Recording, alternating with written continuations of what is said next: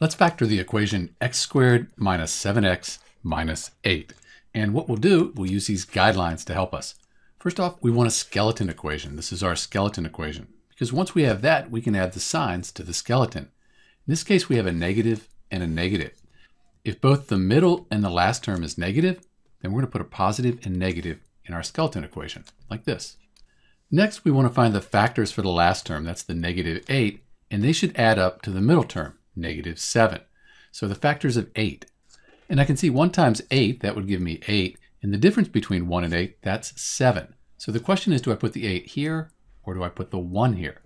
Since I want the middle term to be negative, I'm going to put the larger number, the 8 here and the 1 here. And we factored the equation x squared minus 7x minus 8. Let's check our work though with the FOIL method. Multiply the first, outside, inside, and last, we get. And we can combine negative 8x and x. That'll give us negative 7x. We have our negative 8, x squared. Same thing we started with. So we correctly factored x squared minus 7x minus 8. Let's find the values for x here. That when we put them back in the equation, and make this side of the equation equal 0. 0 equals 0. That's a true statement. So we say x plus 1 equals 0. Subtract 1 from each side. X equals negative 1. Over here, x minus 8. That equals 0. Add 8 to both sides. We get x equals 8.